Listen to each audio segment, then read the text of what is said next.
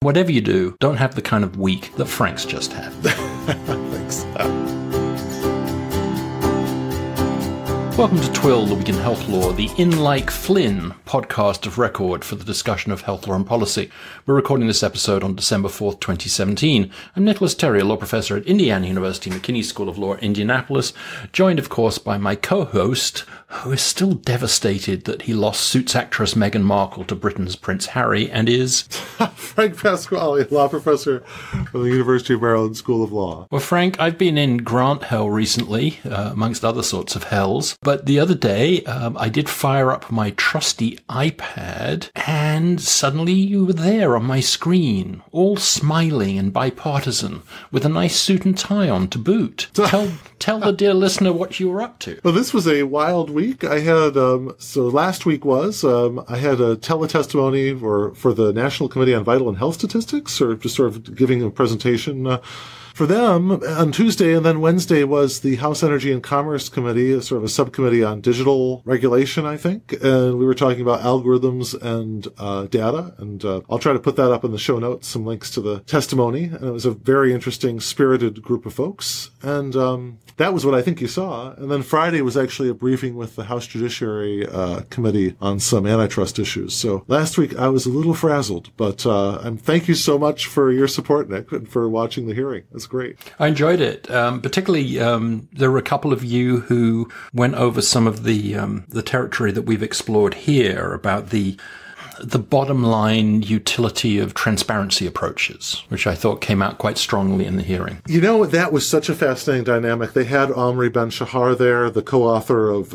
More Than You Wanted to Know, which is a pretty devastating critique of a lot of transparency initiatives, which echoes a lot of what we've heard from our show guests, ranging from Michelle Mello to, earlier discussions about quality. And I think Richard Saver had some, very interesting points on the Sunshine Law. Yeah. But I have to say, I think he went a bit far.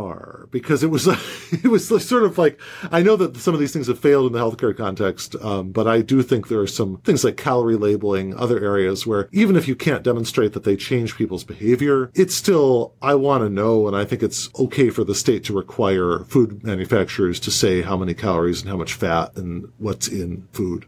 So, I feel like that's, it was a little overstated, but it was still a very interesting, and certainly a lot of members of the committee took it to heart. So when I saw the slide he put up of the Apple terms and agreement that you just click on I agree, and he hung it up from the ceiling of Chicago Law School, I think.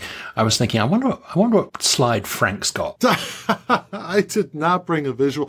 Frankly, the story with this hearing is I heard on the Wednesday before Thanksgiving, was the first I ever heard of this. They told me, we might call you, you should assume you're on, but you could be canceled on Monday. And I said, well, when will I actually know? And I basically said, I'm not preparing anything until I actually am confirmed. They confirmed Monday at 10, and I had to get my written testimony in by Tuesday at 10. So basically, did not sleep Monday night. I got my call the Friday afternoon for a Tuesday. And this was your House Energy and Commerce one? Yeah. I mean, there's something amiss, with that. Well, I always just assume I'm the fourth choice.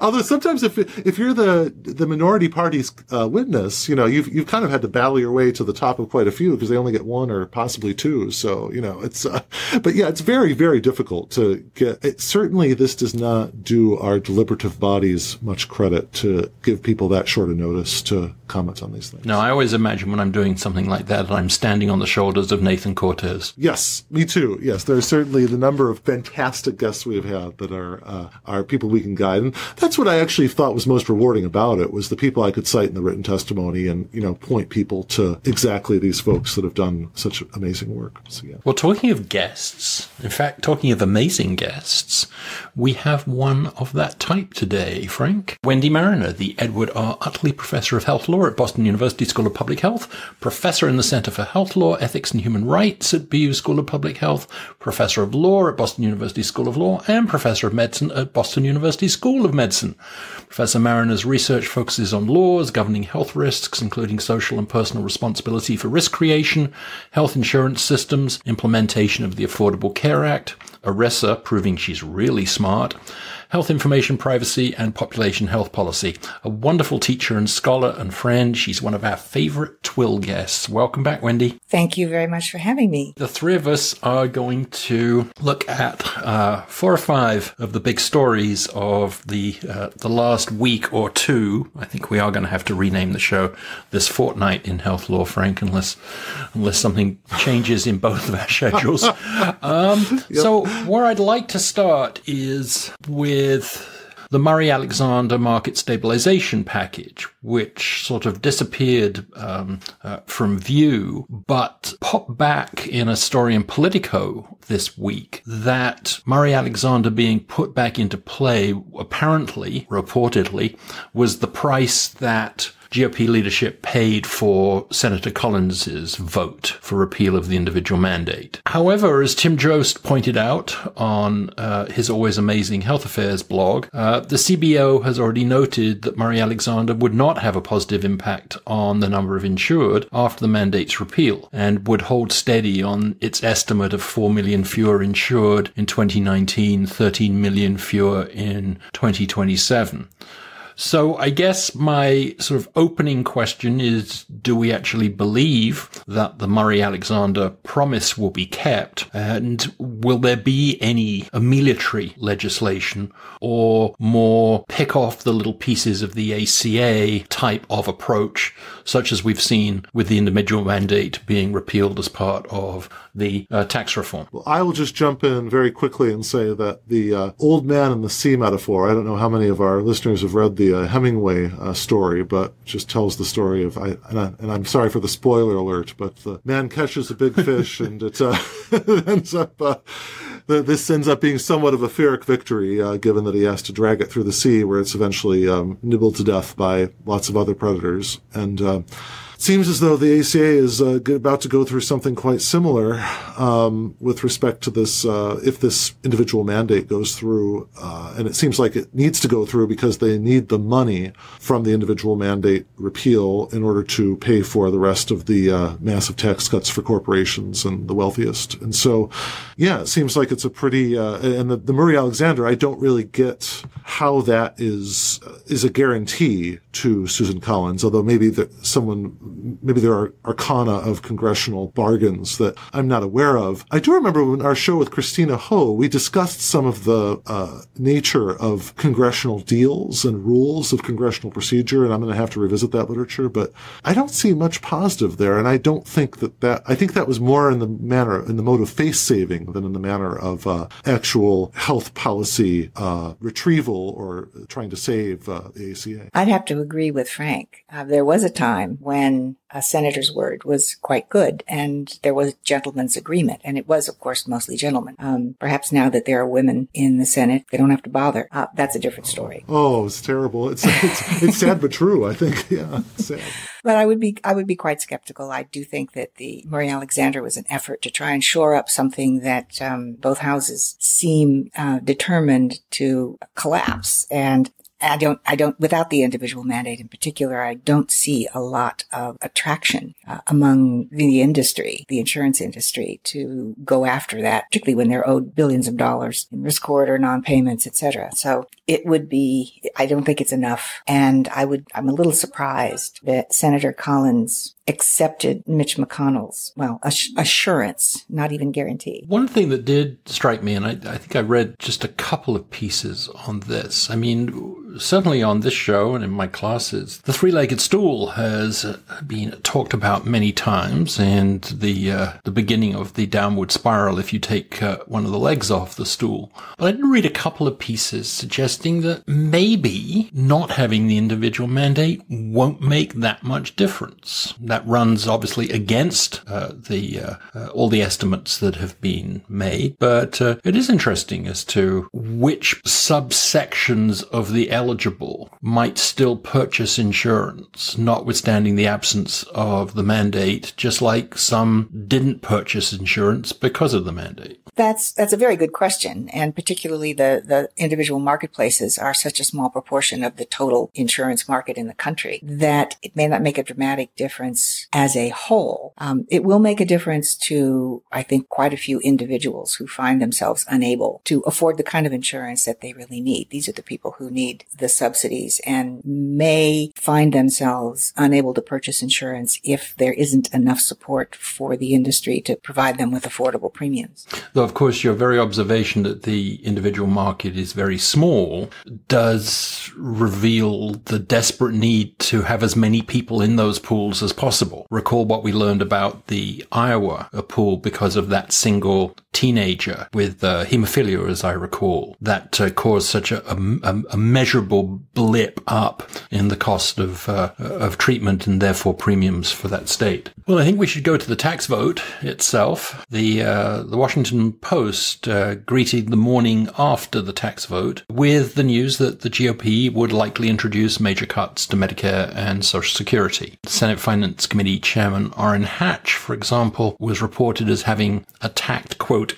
liberal programs, unquote, for the poor, and said Congress needed to stop wasting Americans' money. The twisted logic, of course, here is that these cuts are necessary to cut the deficit because they just increased the deficit. Can you help me understand any of that? Yes, this from a party that has prided itself on reducing deficits. But the idea of reducing entitlements, particularly Medicaid and also Medicare, not to mention SNAP and WIC and CHIP and other programs. This certainly didn't come as a surprise to any of us who have seen the goal to reduce spending on these kinds of entitlements for quite some time, either for ideological reasons or otherwise. And indeed, the pay-go statute will probably force some kind of consideration of cuts to Medicare and Medicaid fairly promptly, which will put enormous pressure on trying to provide access to care. If there's insufficient federal funding for the states, they can reduce their Medicaid eligibility of the regular Medicaid beneficiaries. I am troubled by what's going on, but I want to just sort of try to connect it to the dialogue about healthcare costs. And I can imagine, I don't know if I've heard this yet from a Republican sponsor of these bills, but I certainly hear it in the education space where, they're probably going to get rid of income-based repayment, or they're going to try to in the Higher Education Act reauthorization. I don't think that can go through reconciliation the way that some healthcare bills can, but, I think that they're going to be trying that. But what I always hear in the education space is, well, the more money we give to the sector, the higher they put tuition, so let's just really cut back on how much we subsidize it. And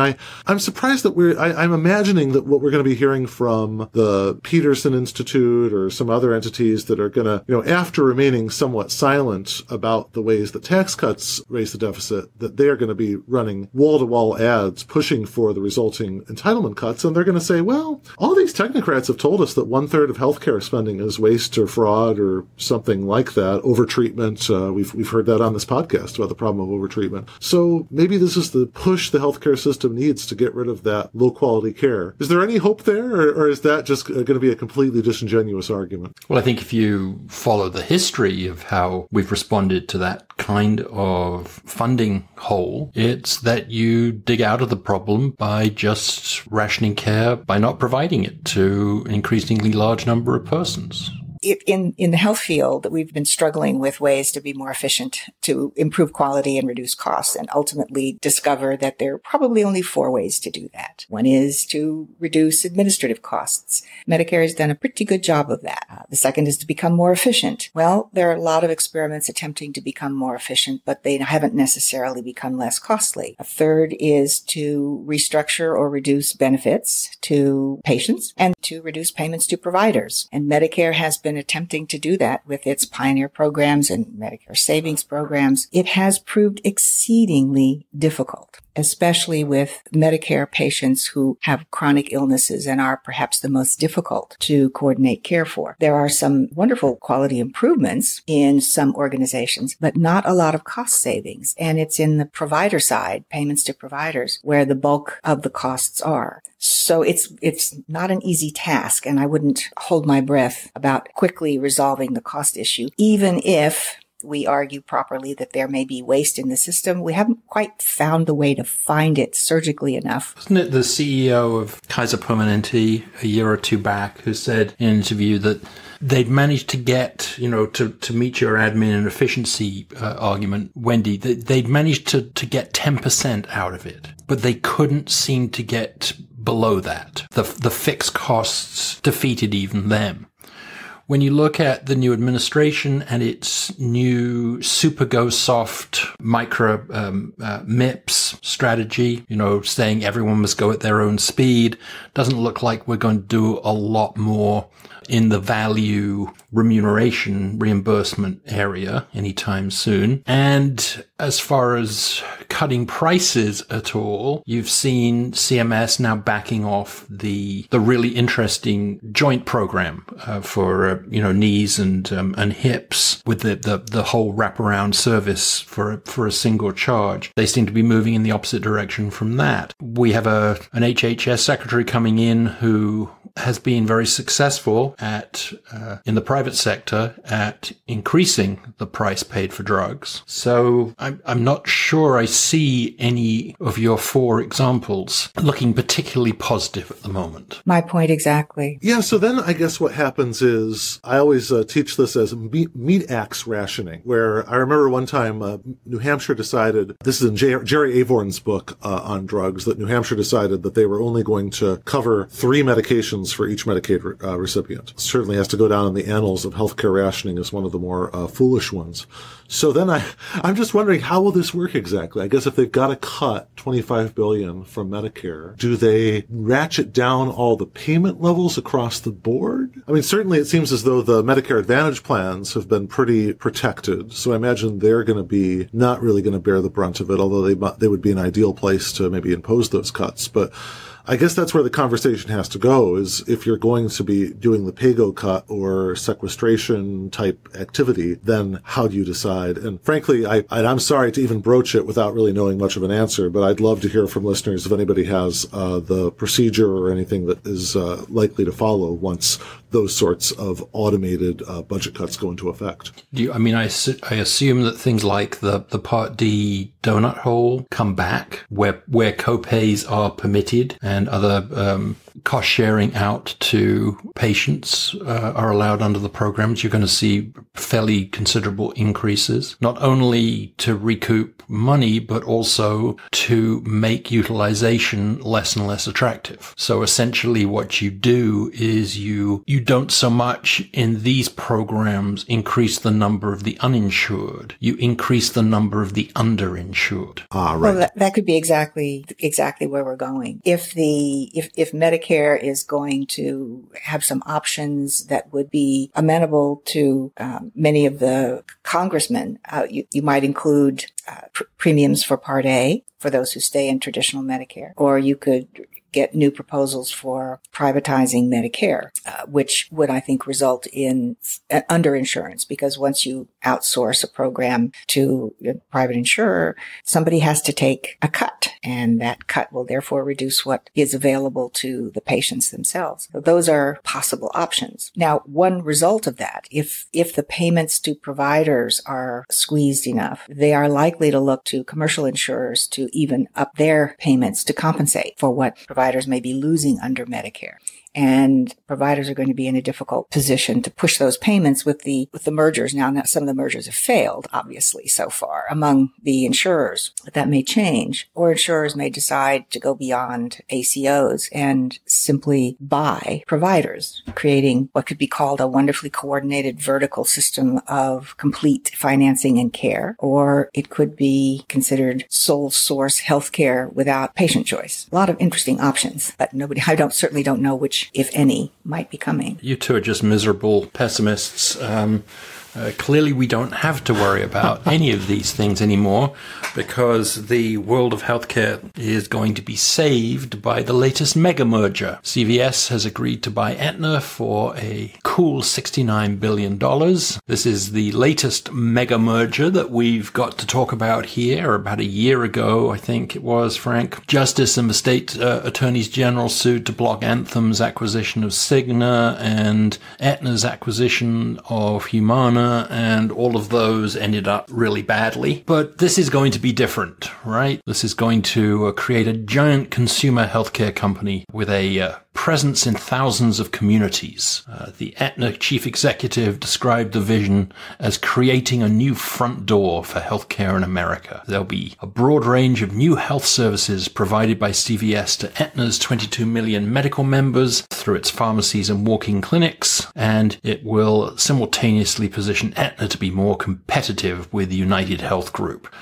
So, given my pessimistic contribution to the discussion, I asked on Twitter when this came out whether the merger would A, rein in costs and transform 9,700 pharmacies into community medical hubs, B, merely slow down Amazon, C, end in a messy divorce in a few years, D, continue the trend of anti-competitive healthcare consolidation, or E, all of the above. Where would you like to start biting? Well, one answer is obviously all of the above. I thought that was an appropriate last choice in your tweet.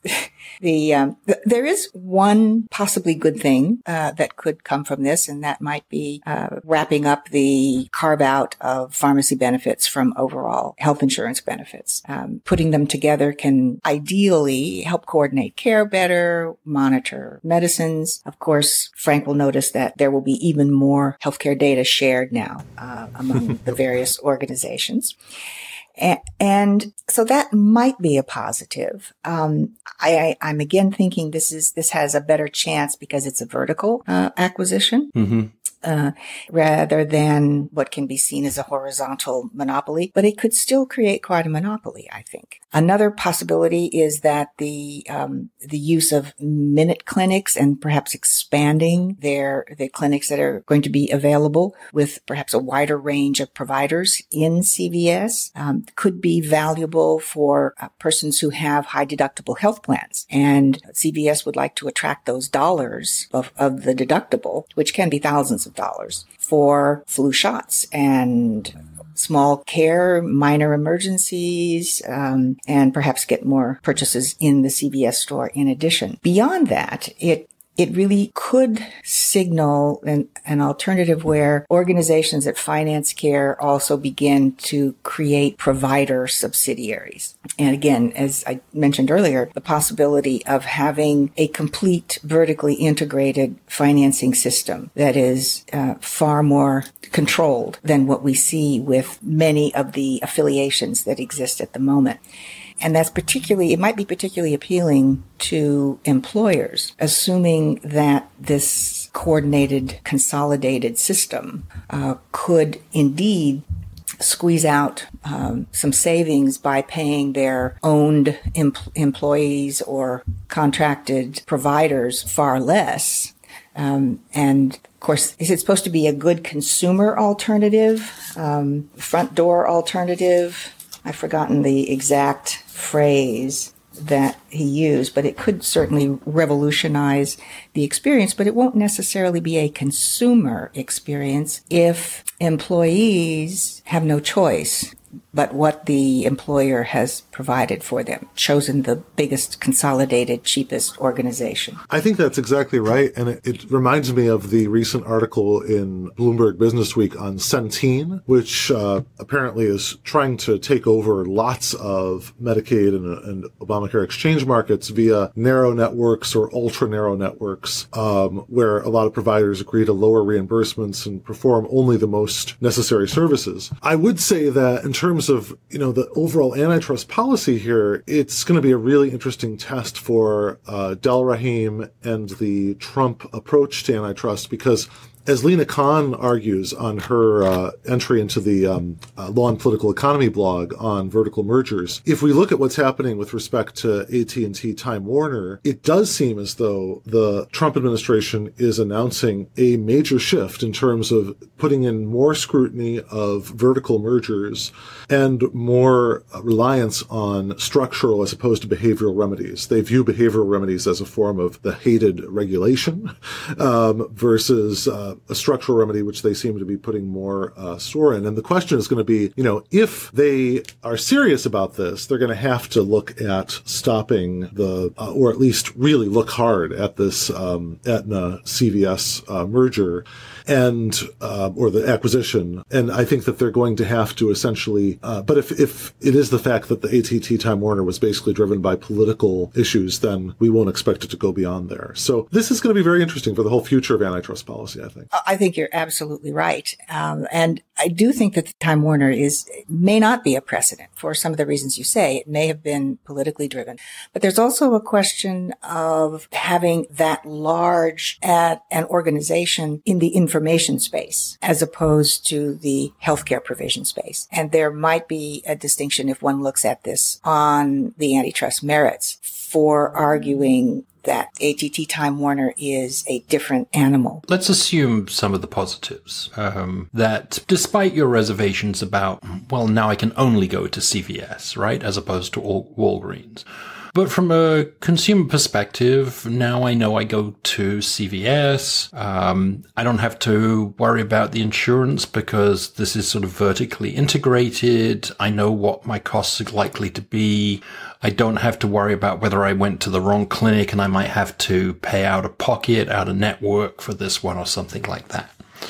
Look at it from the perspective of Anthem and the kind of cost control that they can impose. CVS, I believe, already uses a more restrictive formulary than a lot of PBMs working out there. So Aetna can control costs, control retail medical costs by insisting people use these little community medical hubs, etc., etc.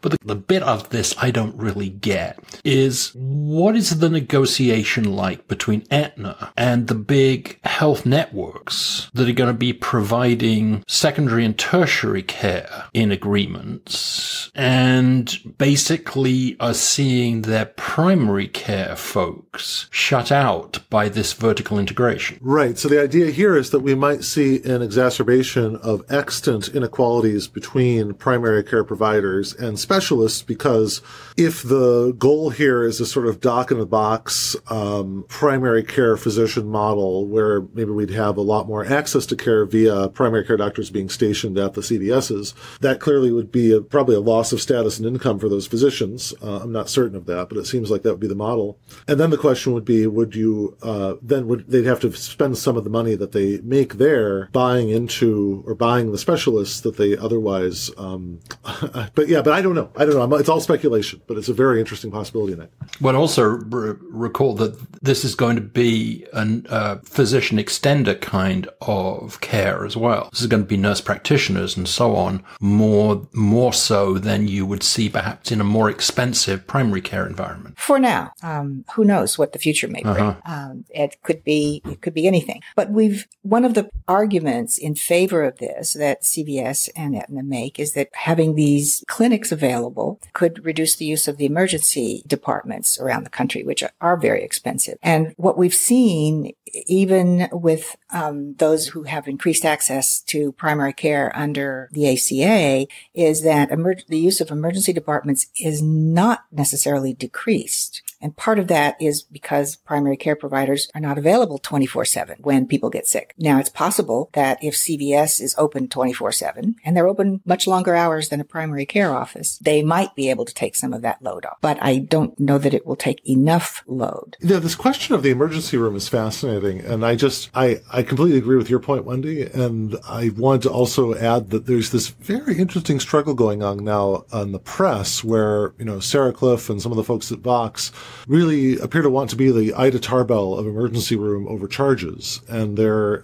really trying hard to use economic research, other research to indict emergency rooms for charging too much. But what's odd to me is that I've read all their stuff, and it doesn't seem to me, though, that they really take on the problem of staffing an ER 24/7 with lots of good doctors with top-of-the-line equipment. And it's just what's strange to me is that, whenever you hear people say that they've got not some magical management technique that's going to suddenly square the circle and solve the problem of costs, etc. I just end up being very skeptical about it because I think that, it's quite possible that both the left health or liberal healthcare technocrats at Vox and the disruptionist executives who maybe really love this Aetna CVS merger, that they are going to end up draining a lot of money out of the emergency care system and ending up with lower quality, at least for a certain group of cases. And perhaps the interesting thing to think about here is perhaps the model will be, and you'd expect this from a consumer market model, let's provide better, more immediate access to the easy cases while getting rid of some of the infrastructure of personnel and equipment necessary to really deal with the hardest cases, like someone that,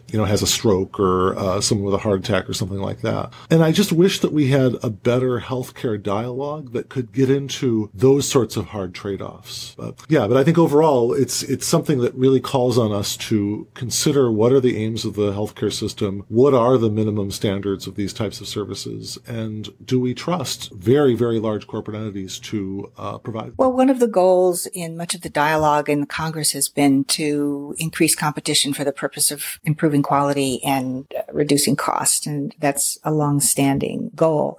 But competition makes, in competition, entities that want to compete with each other want to increase their revenues. And in a system in which we are relying on private companies to improve, it's hard to reduce costs when your goal is to improve your revenues. And we've seen that over and over again in the healthcare field, because there is less control over what the patients that you are receiving. All right. Well, let's just shift gear very slightly to a couple of smaller points to take us out of the show. The contraception opt-out interim final rule that came out of the gate in October. There is now a published guidance from CMS on how employers need to comply with the final rule and some of the processes, such as notifying folks as to whether they're going to continue coverage of these important benefits. My question, I guess, is I wonder how much data we're going to get on how this operates, because despite all of the Hobby Lobby, Zubik kind of litigation, it's my understanding that only a relatively small number of employers who are eligible under those very confusing rules that even the Supreme Court, after they hit the parties' heads together and asked them to go off and try and figure out a better rule, couldn't. That relatively few of these eligible employers ever did opt out. Equally, we saw that I think Notre Dame immediately announced after the interim final rule was published that they were going to opt out, and after a significant furore, reversed that. So I wonder whether this will go down as one of those great non-stories, or whether it will go down as a massive and cynical attack on women's health. Well, once again, Nick, you could be both. I'm glad you raised the Notre Dame example, because after arguing that it was a matter of doctrine and principle not to be complicit, as the word, in choices in covering contraception, all of a sudden it didn't seem to be so important a principle or part of doctrine. So I hope it goes down as a non-issue. And perhaps the furor over sexual harassment may have alerted corporations to be a little more careful about their women employees. But who knows? All right. And Frank, one last question to you. We had news this week, a couple of days ago, that the California Cottage Health System, which is a rather splendid name for a healthcare system, has agreed to pay the state $2 million to settle claims that the healthcare provider didn't implement basic data security safeguards, violations of California's Confidentiality of Medical Information Act, unfair competition law, and of HIPAA, because recall that state attorneys general get to enforce HIPAA, privacy security breach for notification, after the HITECH Act. Apparently 50,000 patient records had been placed on a company server without encryption, password protection, firewalls, or permissions that would have prevented unauthorized access. And while investigating the first breach, the California Attorney General found a second breach involving another 4,500 patient records. So my question to you, Frank, is, are you at all surprised that the first big data breach settlement of the year is coming out of the California Attorney General's office rather than out of OCR? No big surprise here. And it's my great colleague Danielle Citron has written a wonderful article on state attorneys general as privacy enforcers. Looking at people like Lori Swanson in Minnesota, some other, Eric Schneiderman, other leaders here. And certainly I know Kamala Harris has gone on to the Senate, but has left a lot of folks in that office who are excellent in California on all these issues. So, yeah, it looks like we're going to be looking at these state laws for a while. And I am wondering, the one big worry I have is it looks like the net neutrality regulation is going to be trying to preempt state efforts to make up for where the federal government Don't get me started there. So maybe I shouldn't give them any ideas, but I just hope that the state attorney generals will be given a free rein to do some of the great work that they have been up to. And good job, California. I hope that in a future podcast, we might be able to discuss whatever opinion the Supreme Court issues in the Carpenter case about the third-party doctrine. There was a wonderful comment from Justice Sotomayor in oral argument about a case of Ferguson, City of Charleston against Ferguson, in which she summarized the case in fairly stark terms, saying, we said police can't get your medical records without your consent, even though you've disclosed your medical records to doctors at a hospital. A fairly strong restatement of Ferguson and protection under the Fourth Amendment. Now, that protection is from mishaps, and mistaken disclosures has not been nearly as careful. It's astonishing what a large percentage of breaches occur in the medical system. And that was the Week in Health Law. A big thank you to Professor Mariner for joining us. You can find her on Twitter at Wendy Mariner. That's WendyMariner. Always wonderful to have you on the pod, Wendy. Thanks so much. My pleasure. It's lovely to be with both of you. We post our show notes at twill.com. I'm at Nicholas Terry, there's no H in that, on Twitter. And Frank, where are you this week in social media? I'm at Frank Pasquale on Twitter. Thank you for joining us, and have a legally interesting but healthy week.